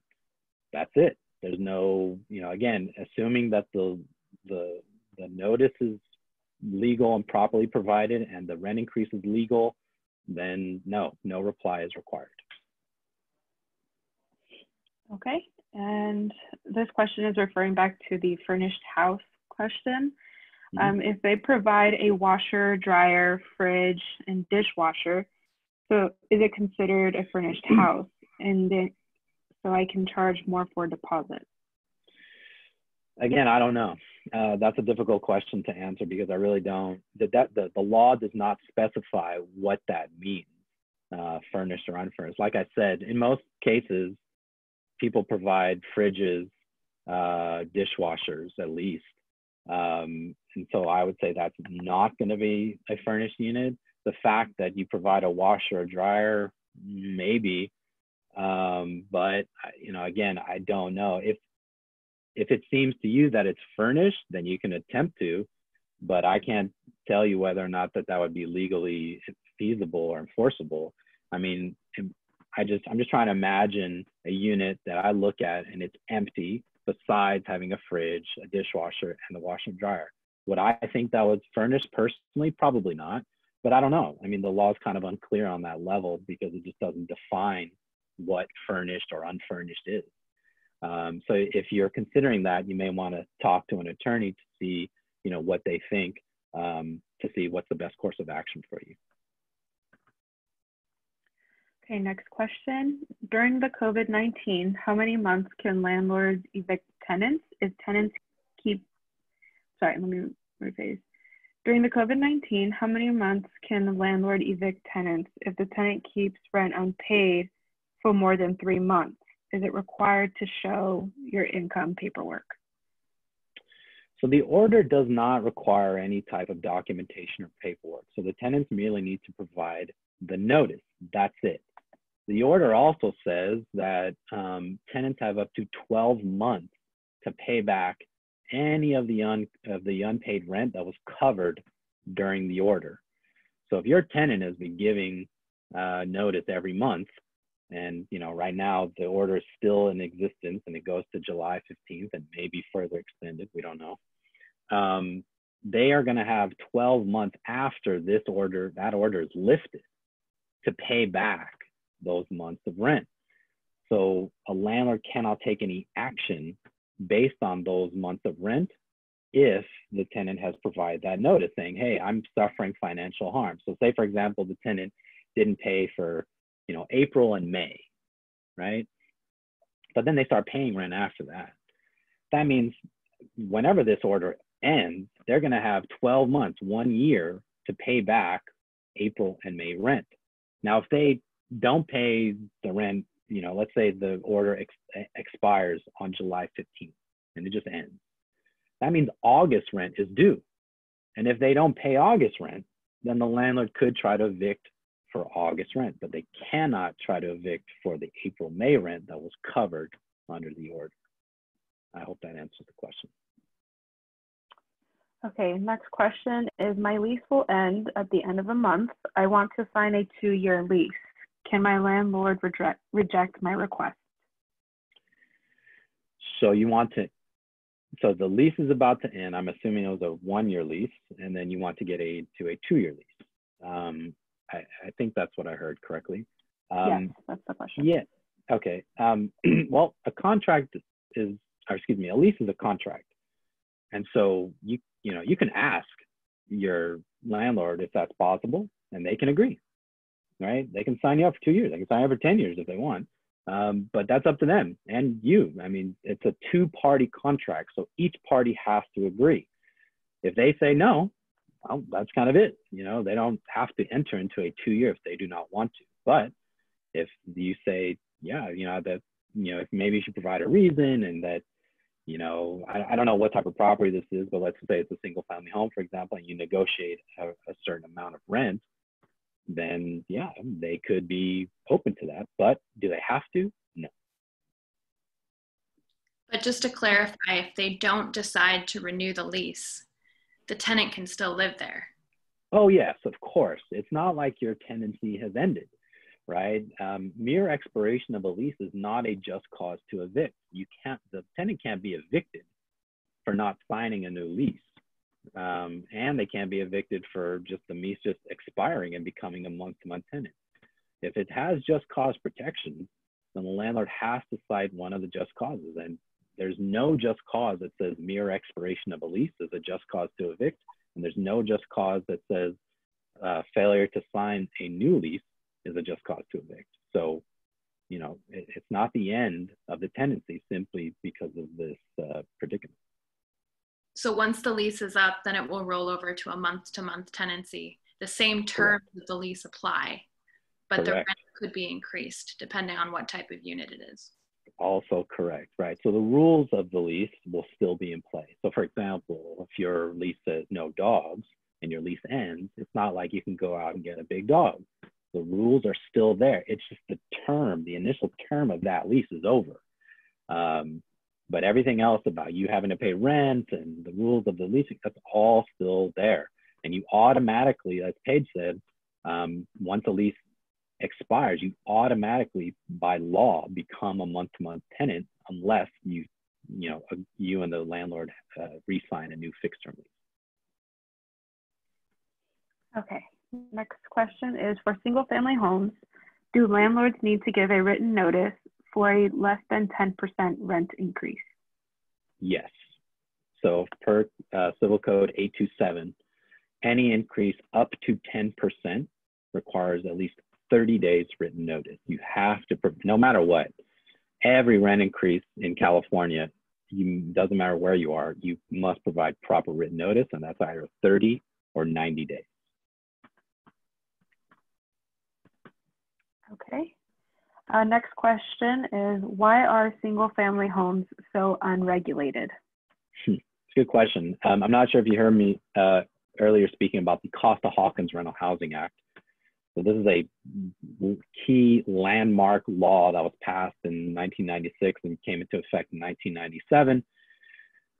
The reality is that since the 1980s, the Bay Area had rent control in various jurisdictions: San Francisco, Oakland, Berkeley, all passed in like 79, 81, 82, that kind of stuff. So rent control was, long time standing. Then at some point, landlords started to not like that because, like I said before this, rent control is continuous. So if I left a rent controlled apartment, I vacated, the next tenant, no matter who they were, they got my rental rate, no matter what, even if it was super low. So the landlord could never reset to market. Then that all changed in 1996. And the law, there was this law, it's called Costa-Hawkins because those are the two legislators, the names of the two legislators who created it, said no, for any rent controlled jurisdiction, if there's a new tenancy, you can reset the rent. Not only did they say that, but they said, well, also, single family homes are any property that is separate and alienable on title, meaning a condominium, for example. Those rents just cannot be regulated. You just can't do it. And this is a huge law that completely changed the kind of status of rent control in general. And so, you know, it was just a major change, and you know, that's how it is. That the law just said single family home, you just have no rent regulation no matter what. Well, now there's the state law, but again, those are specific requirements. Okay. Next question is, how many times can a landlord increase the rent in a single family home per year? Again, there's no limit as long as they provide proper written notice and the tenant isn't on a fixed term lease. There is no limit. There's no limit of how many or how much, right? I mean, I guess there is a limit because since you have to provide proper written notice, you can only provide so many per year, but at the same time, technically there is no limit. Okay, and what is the difference between the AGA percentage and a possible rent increase of 10% or more? So the AGA is never that high. Last year was 3.5%. This year it's 2.9%. So a 10% rent increase is pretty high. The fact of the matter is that, you know, as I said before, landlords can in general bank AGAs and kind of catch up on AGAs, but we have a regulation. It's at the bottom there. It says Regulation 602 that says that there's a limit of 5% plus the current year's AGA. So if you take last year's AGA, 3.5%, you add 5%, that's 8.5%. That's the maximum that this year that they could increase it by. So the 10% is even higher than that. So they can't do that for a fully rent controlled unit. And you know, it just won't happen unless they, you know, file some type of petition and somehow get that much. Okay. Next question is, if the tenant has owed 2 months rent and still claims there's no income after July 15th, the landlord can start an eviction process? Well, remember that it depends on if the eviction is based on the rent that was covered under the order, because the order says tenants have 12 months to pay back that rent. So after July 15th, if you're saying they haven't paid that rent that was covered, no, you can't evict for that. They have 12 months. You have to wait. But as I said before, if it's, for example, August rent, let's just say the order expires July 15th, and and then the tenant doesn't pay August rent, then yes, you can attempt to evict for that month's rent, but you just have to wait the 12 months for any unpaid rent that was covered under the order. Okay. And next question is, can landlords raise the rent on a single family home during the term of an annual lease or only upon renewal of the lease? In most cases, you can only do it upon the renewal. You know, I have seen leases where it says that landlord can increase the rent by this amount, you know, inflation, something like that. I think that's possible. That said, it's incredibly rare. And I think even a tenant in a single family home could challenge it and say, that's not what I agreed to, I guess. But in most cases, no. If it's a fixed term lease, that's it. That's the term that you and the landlord agreed to, and the rent to be paid every month. So, and that's for the full term. So but once that term, you know, is about to end, they can say, well, we're going to have you on another lease, but we're increasing the rent to, you know, whatever. And then they, you know, as long as they provide that notice, then they could increase the rent to whatever level they want. Okay, next question is, what if the landlord can't finish all repairs in 21 days after tenants move out because of the availability of the contractor? Can a landlord charge the repairs amount based on the one quote? That's an interesting question.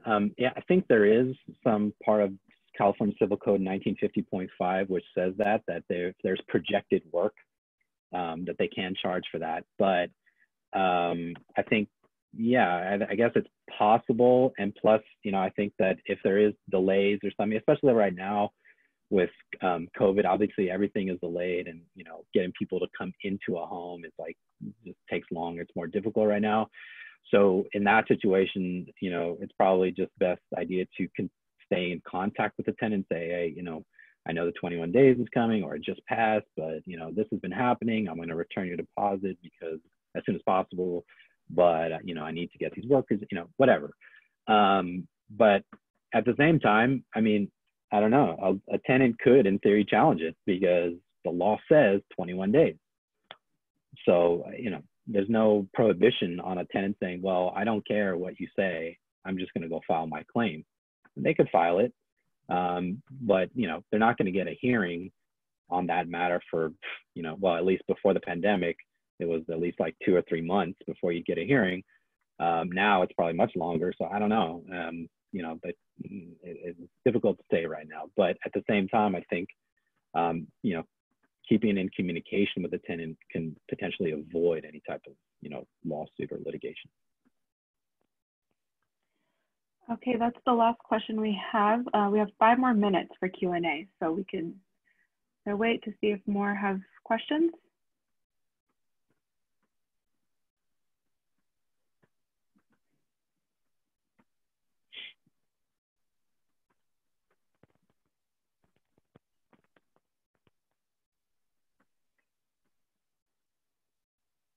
Okay, so we have a few popped up.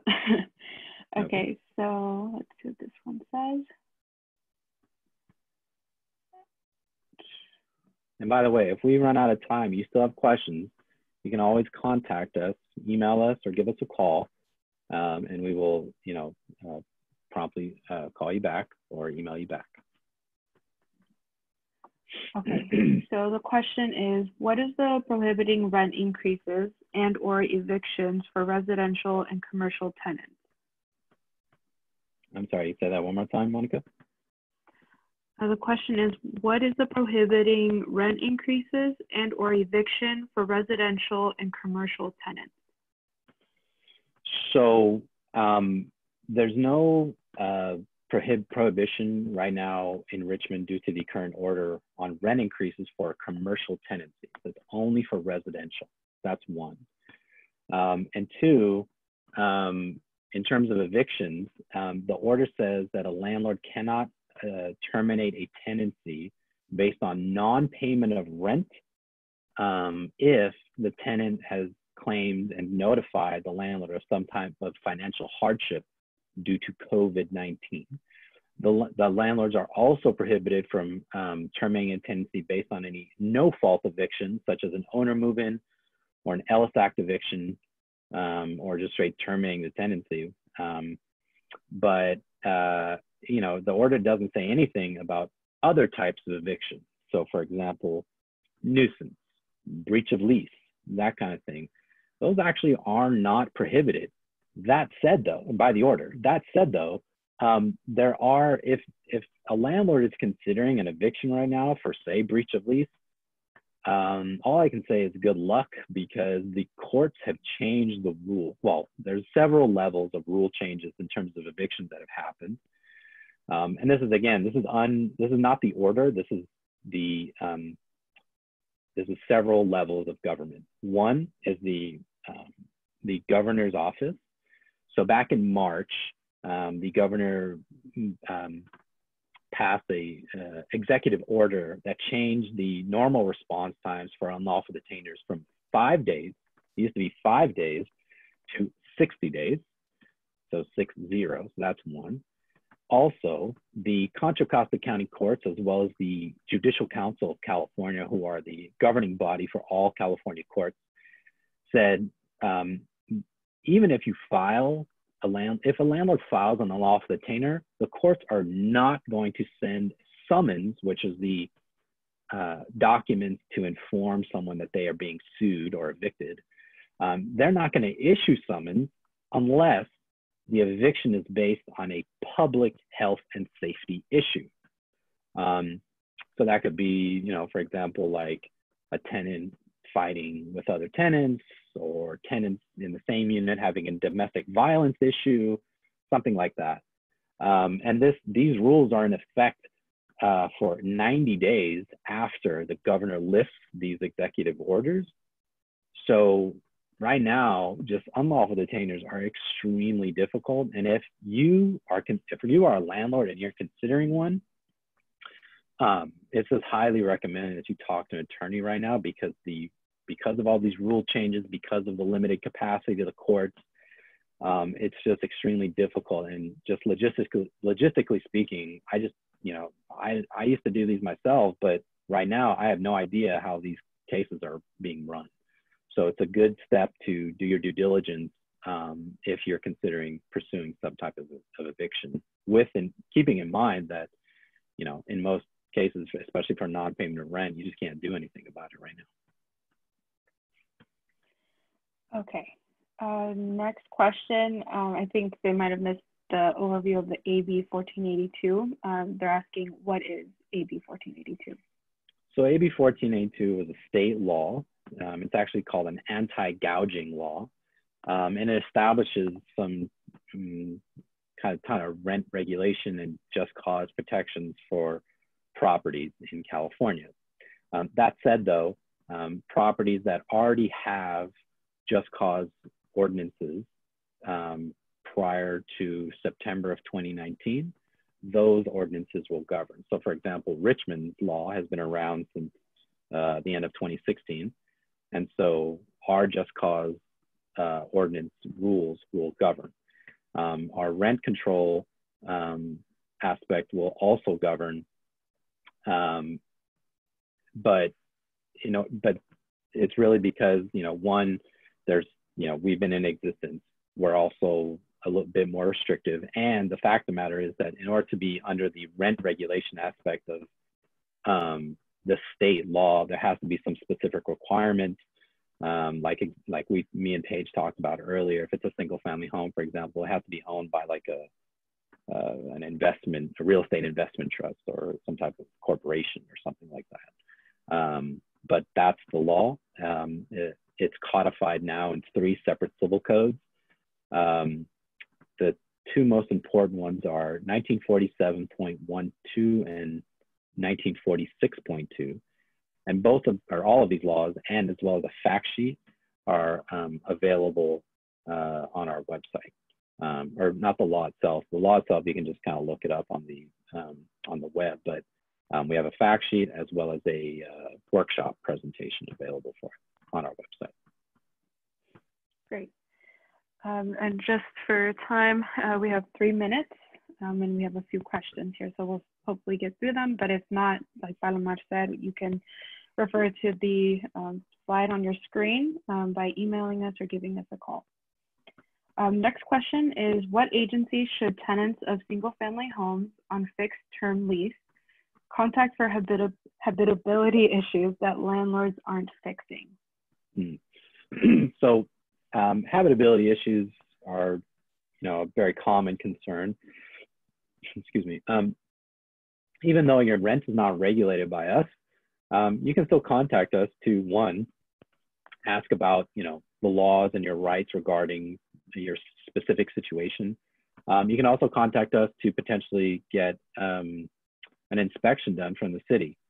Now, right now, obviously during the pandemic, that's a bit maybe delayed or just different. I'm not sure. I have sent a couple referrals, I think, since this whole pandemic thing started, and I think they are doing them, but it's taking longer, and it's just, they have to be more cautious, obviously. But you can still contact us, and the laws are still the same for you as they are for fully rent controlled tenants, meaning that you still have the implied warranty of habitability, the implied covenant of quiet enjoyment, Civil Code 1941.1, Health and Safety Code 17920.3. They all apply to all properties in California, period. And so in terms of agencies, though, we can still be a resource. It's just that we can't give you a rent decrease based on those issues. But we could provide a referral to the building official. Correct. Inspection. Yep. Okay, we have this question. How long does this COVID-19 eviction moratorium last? So right now, the current order moratorium is set to expire on July 15th, but it may be extended again by the city council. It's up to them whether or not they want to do it. And, I don't know what they're going to decide, but the fact of the matter is that there's been a spike in cases, both in California and in Contra Costa County specifically. So, I don't know, but my guess is it'll probably get extended again. If and by how much, I don't know. But right now, as it stands, it's set to expire July 15th. Okay, and this might be a quick answer here. So this person's asking if they have to provide a notice of exemption if they do not fall under rent control. Paige, you want to take that one? So if you're exempt from the rent ordinance because you fall under the fully exempt category, you're not required to notice us. If you have questions about whether or not you're covered under the ordinance, we encourage you to contact us. And if there's a dispute between a landlord and tenant about whether a notice or whether a unit is covered under the ordinance or not, you can file a request for an administrative determination. So to do that, I would recommend that you contact our office to speak with a housing counselor. But in general, there's no requirement in the ordinance that you need to let tenants know that their unit is exempt.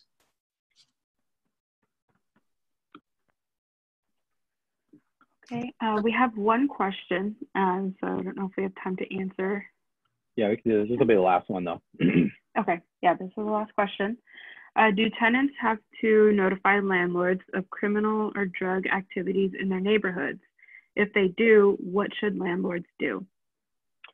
It's a good question. You don't have to, obviously. It's up to you, but you can. And if it's affecting, your tenancy and you're concerned and potentially dangerous, sure, you probably should.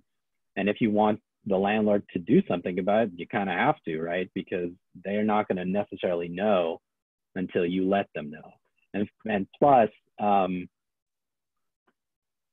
changes in like security, for example, are not always required by a landlord unless they know there's something that's happening. So there have been cases like this before where like a landlord received information from a tenant about people breaking in or something like that. And the landlord didn't do anything. And then those people came back and they continued to break in. And those tenants then sued the landlord for like all kinds of damages, and they won. So there is a potential liability because if the landlord knows that there's criminal activity, then it's not like it's automatic that they have to like put lights and cameras and this and that. But if it's, verified through multiple people and it's going on, they continue to receive like documented notices from tenants saying, hey, this is a problem, and they just don't do anything about it, then they could be held liable for it. So yeah, if there's criminal activity and you want something to be done about it, the first step, and this is similar to habitability too, the first and main step is always to inform the landlord and document the fact that you did inform them. Because sometimes landlords, they say, what are you talking about? And that's why I say written notice, like always provide a written documentation. Excuse me, if you call your landlord, it's very easy to say, what are you talking about? What phone call? We talked, 3 months ago. I don't remember that. But if you have an email, right, there's a dated time-stamped document that you let the landlord know, or a text even, about this issue. And so they can never say, oh, I never got that, right? So yes, it's helpful to inform the landlord or management company of any of these particular types of issues. So with that, I think that concludes this morning's presentation. I want to thank everyone for joining us. And if you have any further questions or you didn't get a question answered that you had this morning, please contact us at rent@ci.richmond.ca.us, or you can give us a call at 510-234-RENT. And this presentation is available on our website at richmondrent.org on the workshops page. Thanks, everyone. Thank you, everybody. Thank you so much for coming.